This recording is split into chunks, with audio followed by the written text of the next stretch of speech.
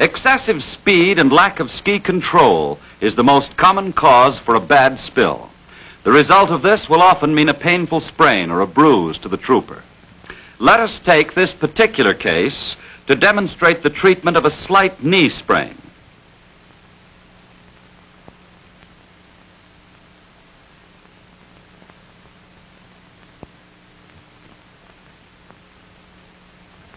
After his spill, the skier tests his leg to determine the extent of its injury.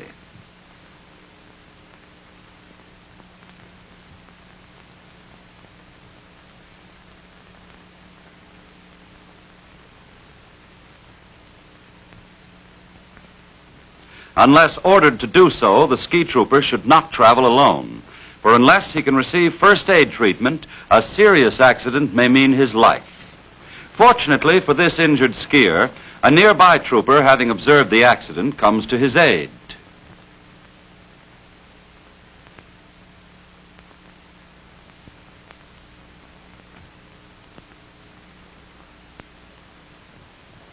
The first aid kit is removed from the skier's rucksack, and the trooper helps him to his feet. If the knee is sprained, the usual point that is sensitive to pressure is on the inside, just below the knee joint. If the skier has full control of his leg, it is only necessary to tape the sprain to prevent further injury.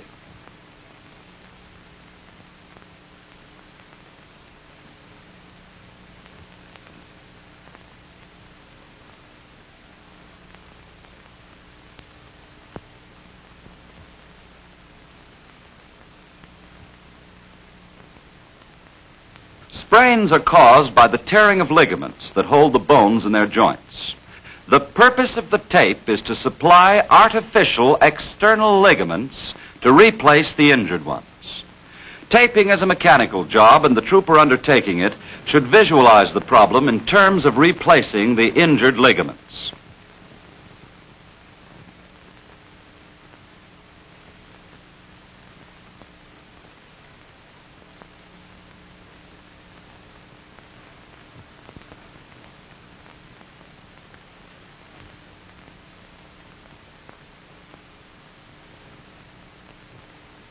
Also, taping is done under tension.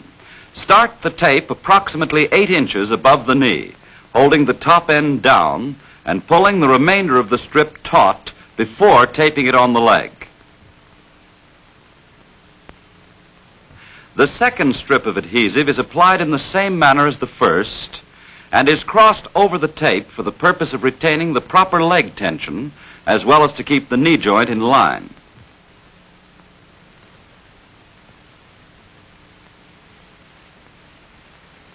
Small anchor tapes are put on the upper and lower ends of the longitudinal strips.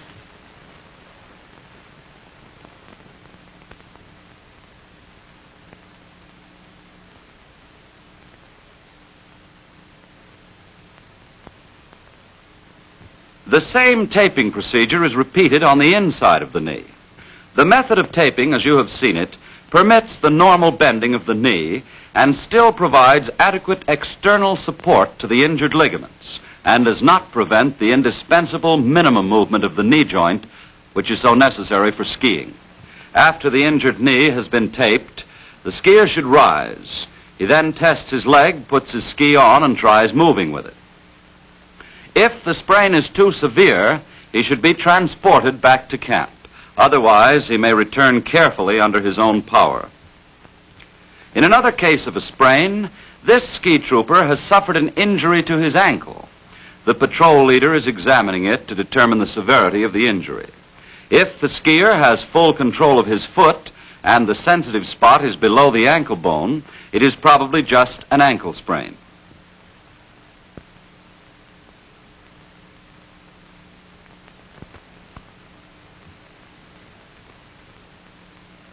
Notice that the patrol leader places the strips of tape across the barrel of his rifle to prevent them from becoming tangled or falling in the snow. The handle of a ski pole can also serve the same purpose. In an injury of this nature, the patient assists the patrol leader in taping his own ankle and pulls his foot toward the shin bone as far as possible to obtain tension. 2 strips of tape are put around the foot and back of the ankle bone and anchored on the calf of the leg.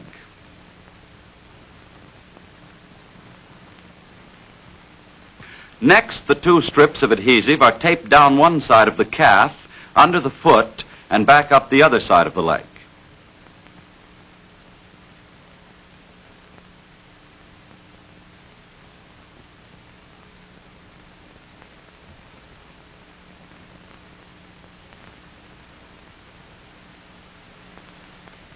Two smaller strips of tape are placed under the ball of the foot and fastened on the top of the instep.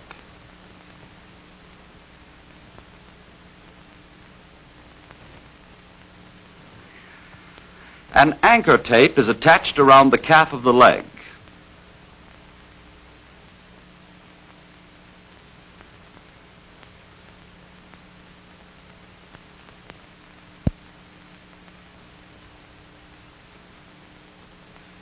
A second anchor tape goes slightly above the ankle.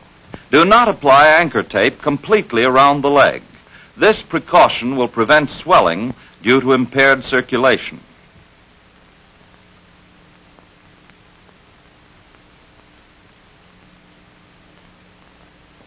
The skier, having only a moderate ankle sprain, gets to his feet and tests his ankle. He discovers that it is able to bear sufficient weight to allow him to ski carefully back to camp.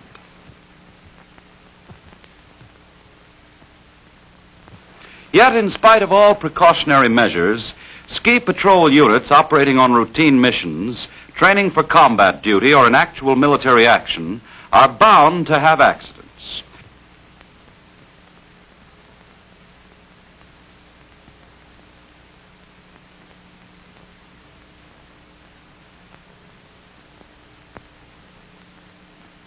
When accidents such as this bad spill occurs, a ski trooper's life will often depend upon his fellow troopers' knowledge of first aid and their ability to think and act quickly. Here, the members of the patrol stop and return to the injured trooper's assistance. If there is any doubt whether the victim is suffering from a broken bone or a sprain, the injury should always be treated as a break. In this case, intense pain and the loss of control of the injured skier's leg indicates a broken bone. The patrol leader carefully detaches the ski from the injured leg, while one trooper removes the ski from the other foot. The third member of the patrol takes off the fallen skier's rucksack and sets about to make him as comfortable as possible.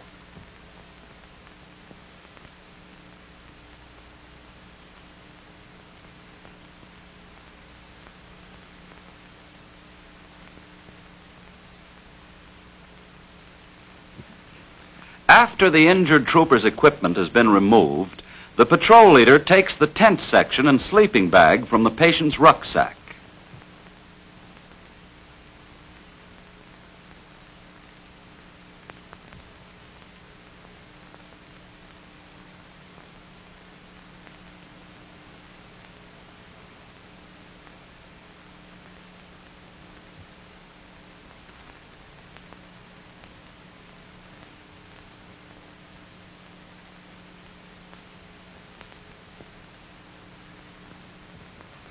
The tent section is spread on the snow to be used as a ground covering.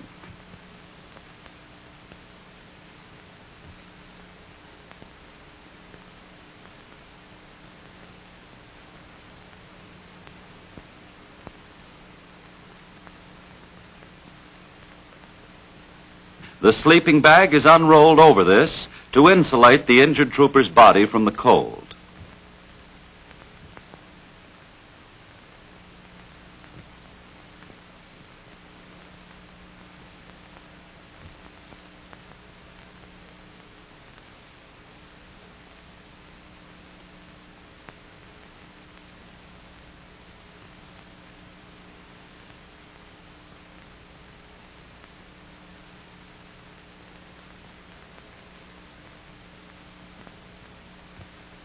The trooper is carefully lifted onto the sleeping bag. Extreme caution must be used in handling the injured leg to prevent any tearing of the flesh and muscles by the jagged edges of the broken bone. A rucksack is placed under the trooper's head for added comfort and support. Towels and bandages are pulled out from the rucksack and laid on the ground cover.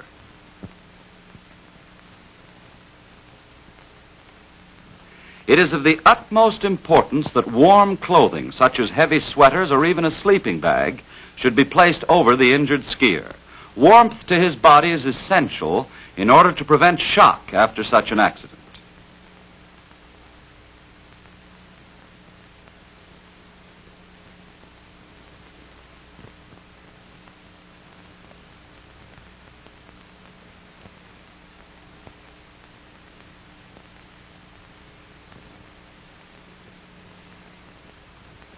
A patrol first aid kit is removed from the rucksack, and another tent section is laid over the trooper.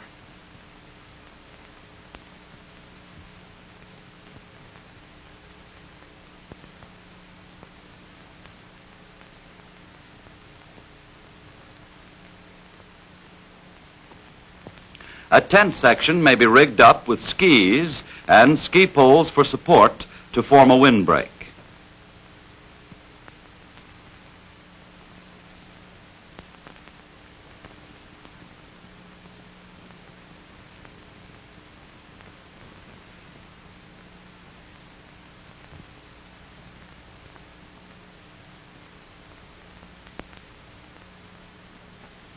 To refresh the injured man, it is advisable to give him a few sips of water from the canteen.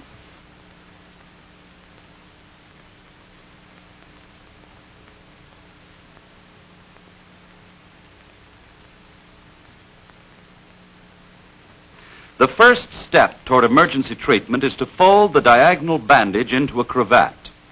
Note that the injured leg is treated without removing the trooper's trousers, as a precautionary measure to avoid all unnecessary movement and to protect him from the cold and any additional shock. The bandage is carefully passed around the injured leg. It is then worked up to the groin, and the ends are tied in a loose loop at the hip. Leave loose ends 8 to 10 inches long and work the top of a ski pole into a fold of the loop at the nut.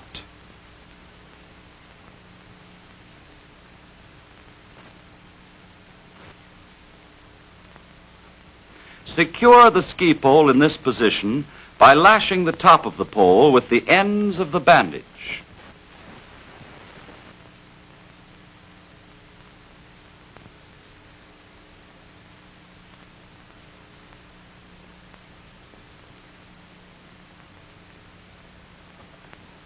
Two bandages are then wrapped in opposite directions around the ankle to form a traction hitch for the foot.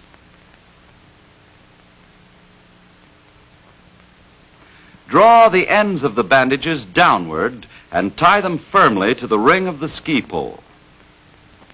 At this stage of treatment, the greatest possible care must be used in handling the injured man's leg.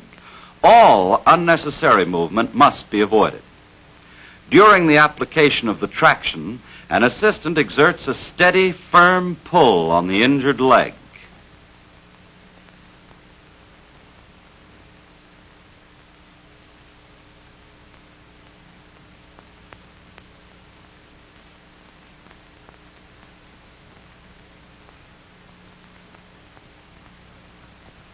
The slack in the traction bands is taken up by twisting the bandages with a short stick.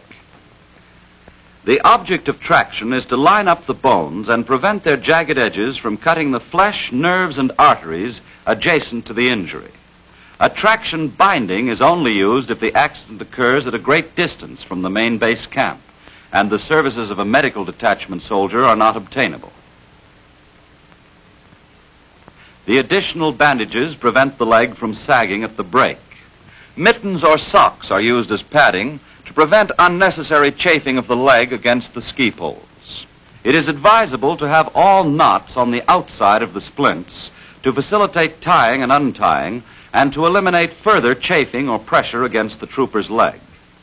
Note that mittens or other woolen garments are also used on the side splint. The ski poles are used as splints along the outer and inner sides of the leg.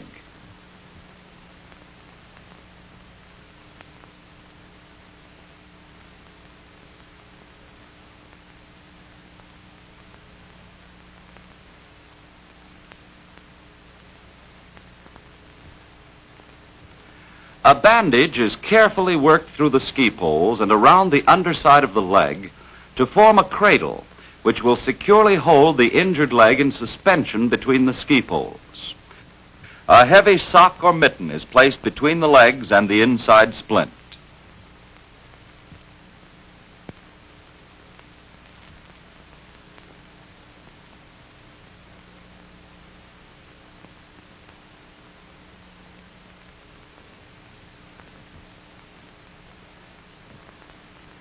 Now the ends of the bandages are pulled to raise the leg in suspension, with the sock acting as a cushion to lessen whatever friction comes from the side splint.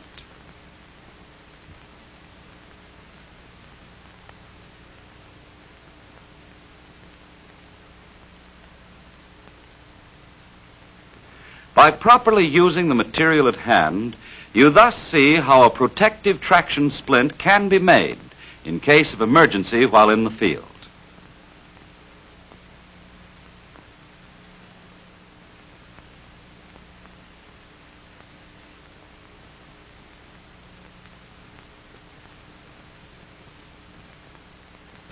Ski climbers are used to further immobilize the leg by binding it to the uninjured one.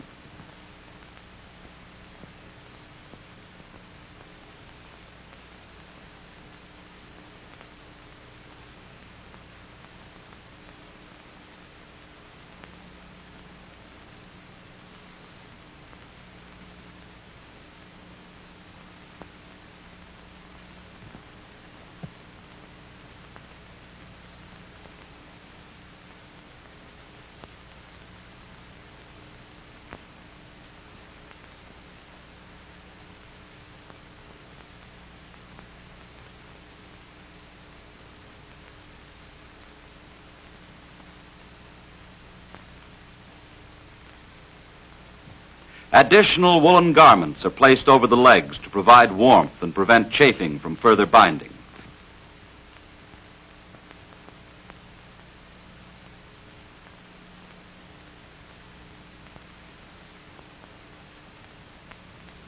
They too are secured by ski climbers.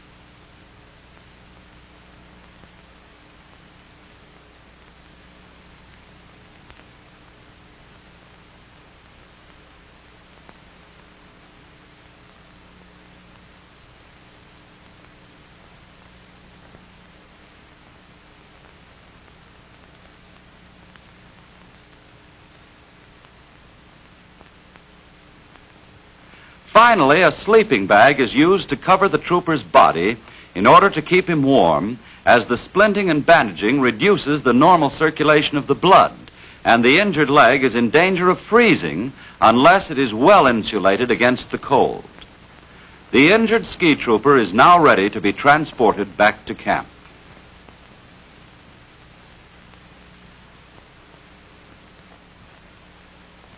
Every member of the ski patrol must take precautionary measures to avoid frostbite and freezing while traveling in a blizzard or sub-zero weather.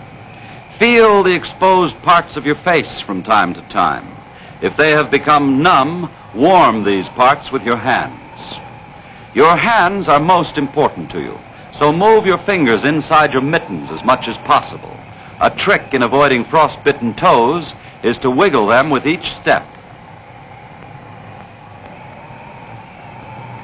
Also, at short intervals, look at your fellow trooper's face for the telltale white spots which indicate freezing.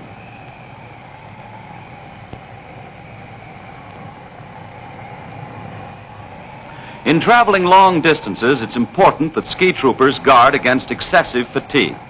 Whenever possible, the patrol leader should give the men a 10-minute rest out of each hour. Mild frostbite at the tip of the fingers may be avoided by swinging the arms in a circle vigorously to drive the blood by centrifugal force into the fingertips. Frostbitten fingers may be warmed by removing the mittens and placing the fingers under the armpits next to the skin.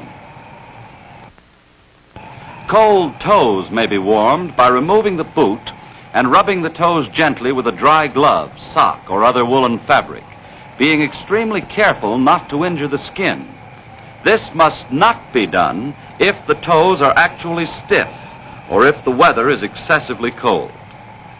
During this operation, protection from the wind can be secured by dropping a tent or parka over the foot and hands of the frostbitten skier. These troopers are out as a search patrol to find a fellow trooper who has been long overdue from returning to camp. They suddenly come upon him lying unconscious on the snow-swept terrain. Speed is essential to get this man under cover, as deep freezing from his continued exposure might already have set in.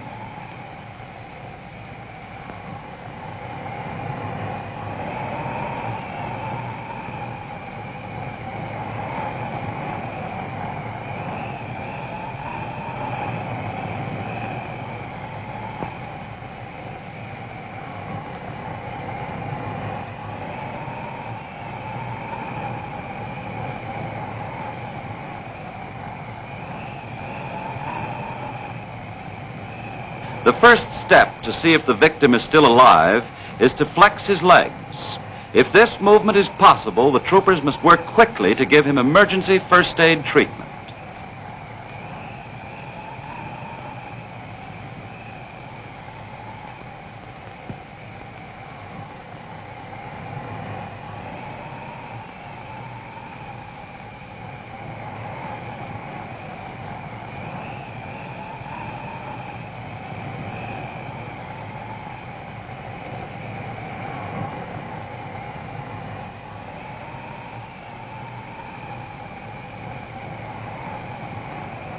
His rucksack is removed and his tent section is used along with the other troopers so that a tent shelter may be pitched on the spot for protection against the wind.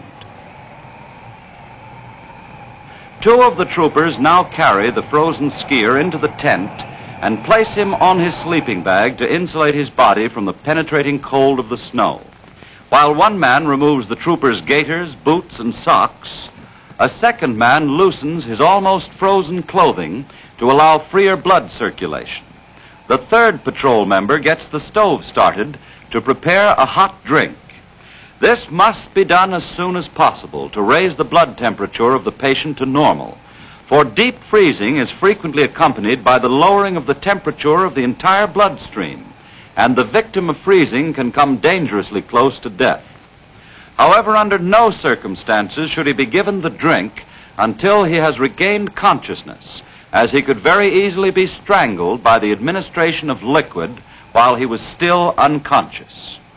In this case, the foot and lower portion of the leg have been frozen solid. When a part of the body is frozen solid, it looks like marble and sounds like marble when tapped with the knuckles. The patient's body is rubbed vigorously to produce warmth by friction. Sweaters and other clothing are piled on him to retain all body heat.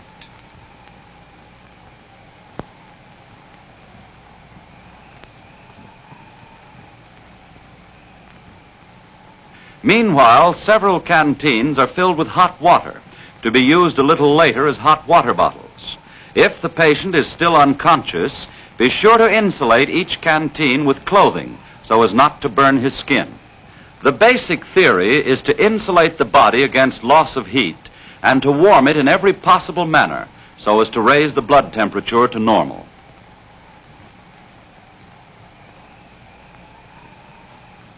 The frozen part of the body must be thoroughly covered to prevent any loss of body heat.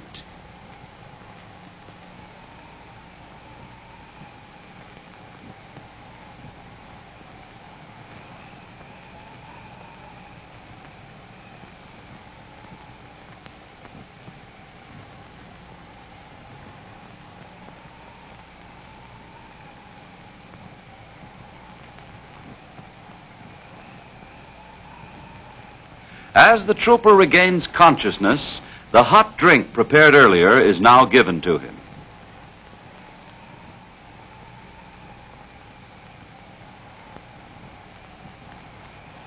Also, the hot water bottles are now filled and ready to be used. One is placed on the trooper's belly,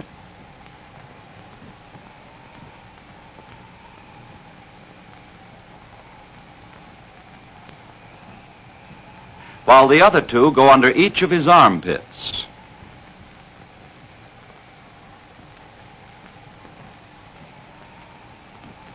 It is an unbreakable rule never to rub a frozen surface with snow. It cools the flesh and prevents reasonably rapid thawing.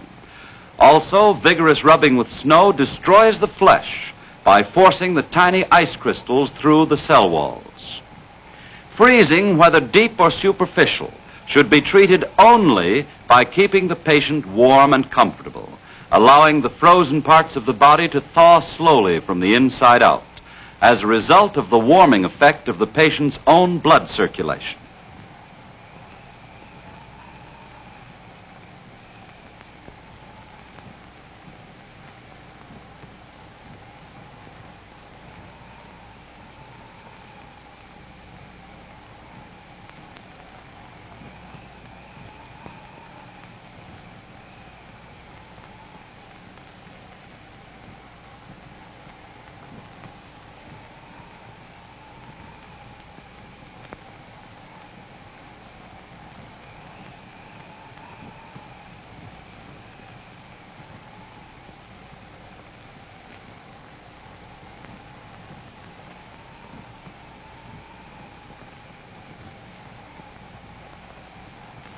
The troopers administering first aid should not be alarmed by the sign of pain. This is an encouraging sign of recovery, as it indicates the circulation of the blood is being restored through the frozen part of the body. Final restoration of the circulation is usually shown by the ability of the patient to move his foot and toes. This soldier is now ready to be evacuated. Once a part of the body is frozen, it will freeze quicker the next time. Therefore, the frozen part of the body must be carefully protected from future exposure to freezing temperatures. When such emergencies as these occur, all the knowledge and ingenuity of every man in the ski patrol must come into play. Saving the life of one ski trooper may mean saving the life of an entire patrol and enabling it to continue to the successful completion of its assigned mission. The term first aid has two meanings to a ski trooper. First, the emergency treatment of injured personnel, which you have just seen, and second, the repair of damaged ski equipment. After recovering from a spill, the ski trooper should carefully examine his equipment before continuing on his way. As a result of the spill you have just seen, this trooper finds that the running surface of his ski has split.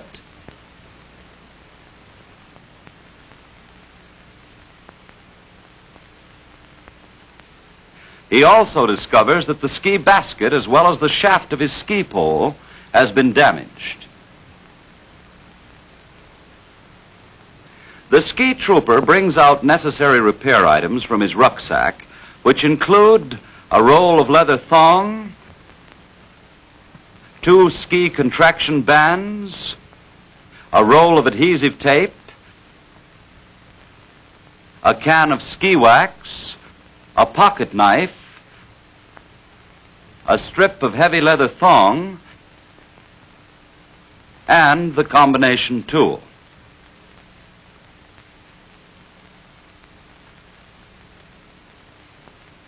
To repair the broken ski, the trooper first uses his jackknife to smooth the broken portion of the ski.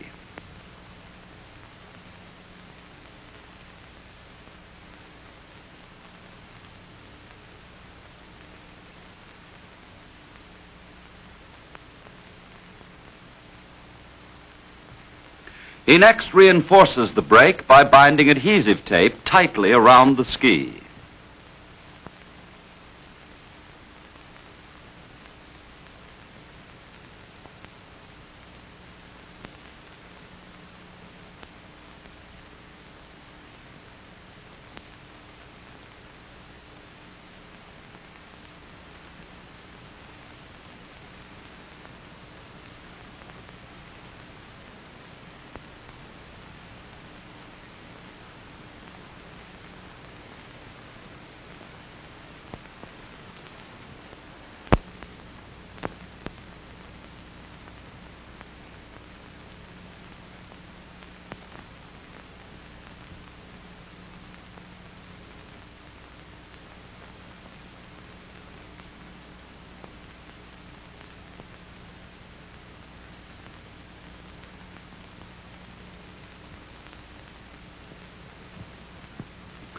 The first contraction band is attached over the point of break and tightened first by hand and then with the combination tool.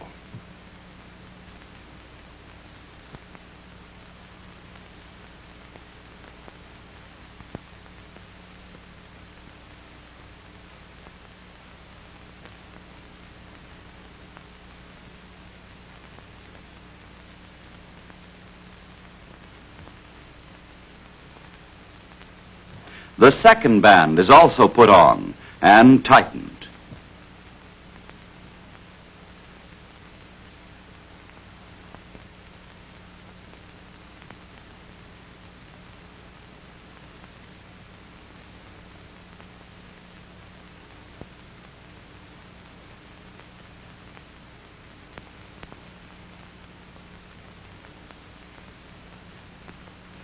The combination of tape and contraction bands will give sufficient reinforcement to put the broken ski back into temporary use.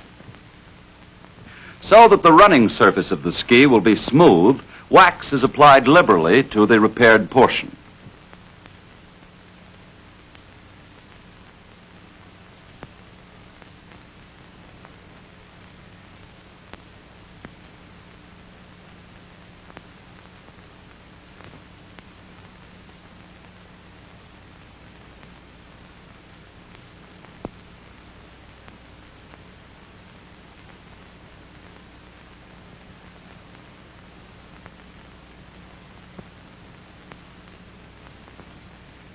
The trooper next turns his attention to the broken ski pole, examining the basket and shaft.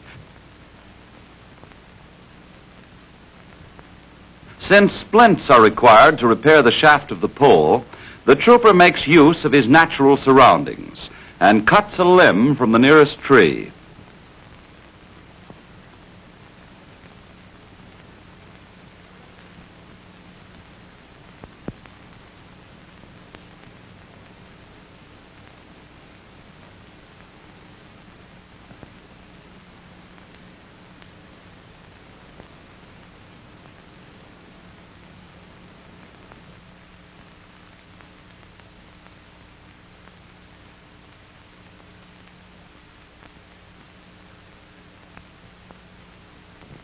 He strips the limb of unnecessary twigs and branches, and then cuts it in half to obtain 2 splints.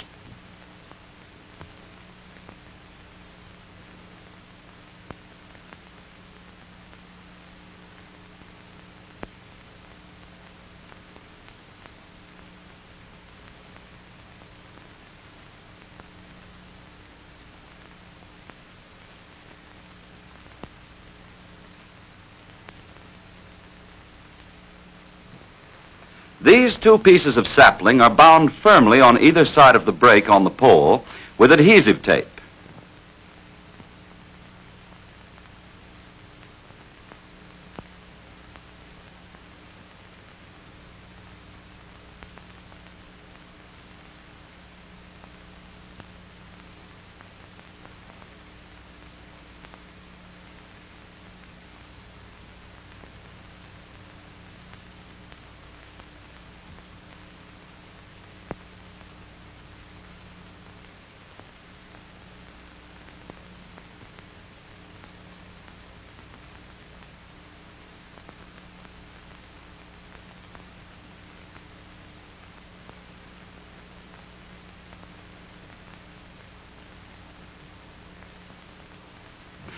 The trooper tests the pole and finds that the splints give it sufficient strength to adequately serve him until he returns to camp.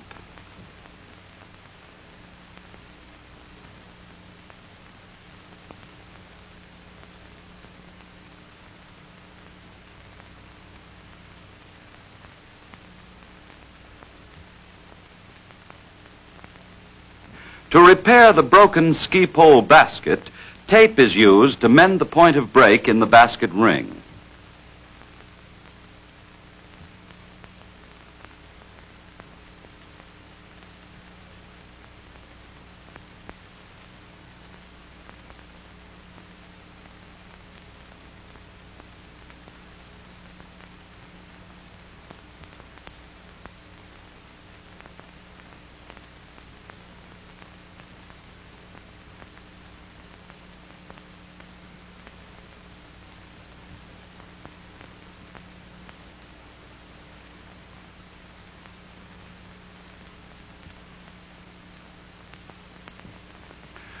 Then the basket is further repaired by the weaving of a leather thong around the pole and under the rivets until a serviceable basket is formed. The clove hitch is used in lashing the basket to the ski pole.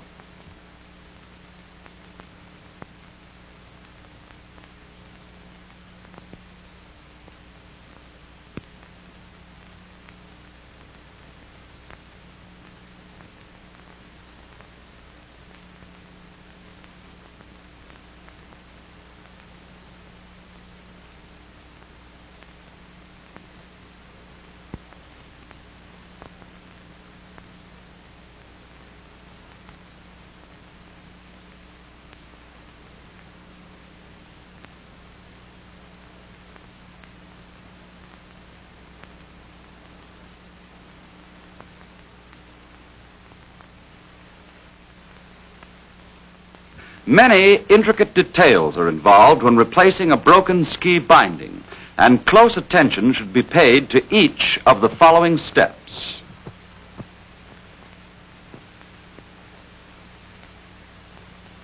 The broken cable, which is of no further use, should first be removed. Next, a heavy leather thong is threaded through the slits in the toe irons.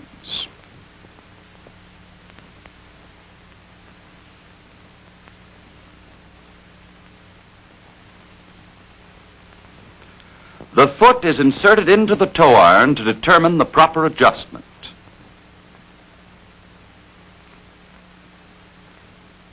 The thong is then lashed around the down-pull tension catches.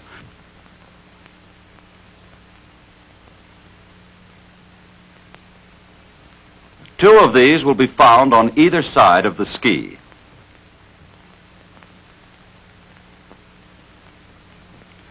The inside of the thong is brought around the heel of the boot, and a loop is formed with the outer strap. After the loop is formed, the inside thong is then passed around the heel of the boot. Now the outside strap is passed under the ball of the foot.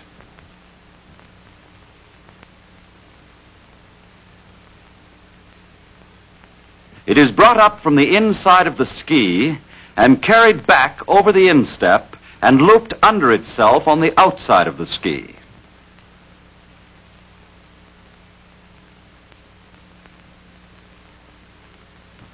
The trooper then pulls both ends of the strap up tight and ties them with a square knot.